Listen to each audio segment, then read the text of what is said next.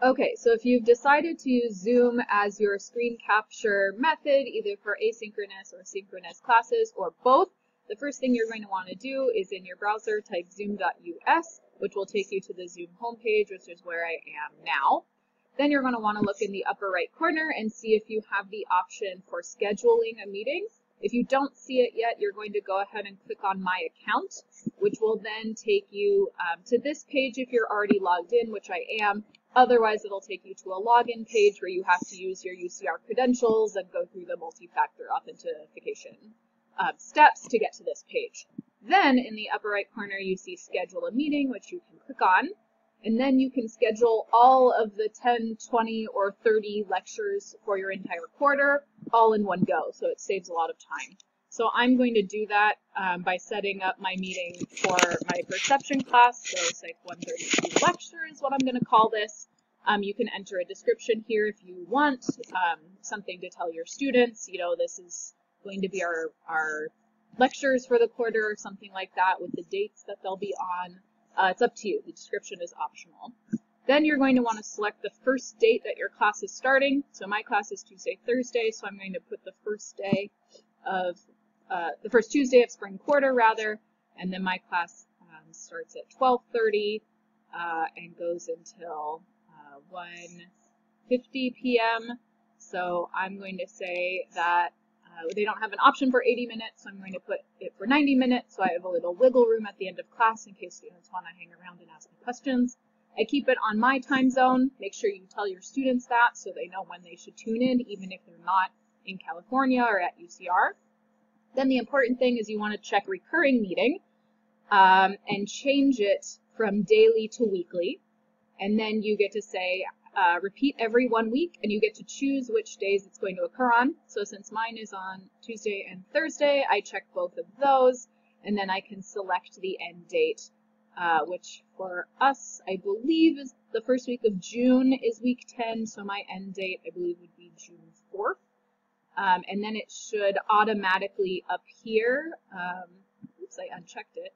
Up here, it should tell me how many occurrences have been scheduled so I can double check that I've done it properly. I like to do it that way, but you also can enter in after 20 occurrences here if you want. So it's just up to your preference of if you want to say end on this date or do this after a certain number of occurrences. I'm going to, for now, leave off registration required because I think that'll create a whole host of headaches with students being unable to figure out how to register. I think it's just a precautionary measure to lessen your workload and lessen the number of emails you're going to get. Same thing with meeting password. I'm going to uncheck that to keep things simple. I'm going to set my videos to always be on when I come in the room so students will know that I'm there, but I'm going to set participant video to off so it's not distracting to see, 200, 300 student videos all on.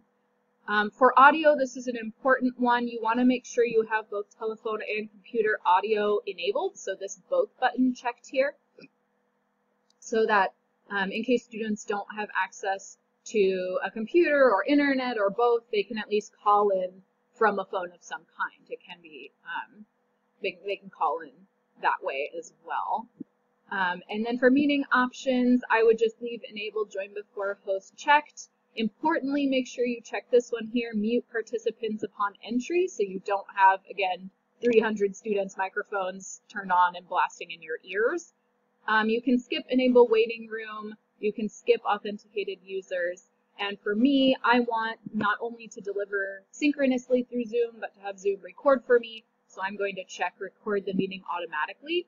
And then you can choose if you want the files to be saved to your personal computer if you have enough space, or if you want it to save to Zoom's cloud, which they will do kind of for you and send you a link that you can access the file from, which you can then post to iLearn. So I'm going to go with the cloud because my laptop doesn't have that much storage, but if you have the storage and you want to have control over your personal files indefinitely, because it's a little unclear how long stuff will be stored in the cloud, you can choose local computer. It doesn't really matter. I'm going to leave alternative hosts blank because I only want myself to be a host for now, but you could come in here and possibly add your TA's email addresses as well so that they can also be hosts of the room. That'll be important a little bit later on.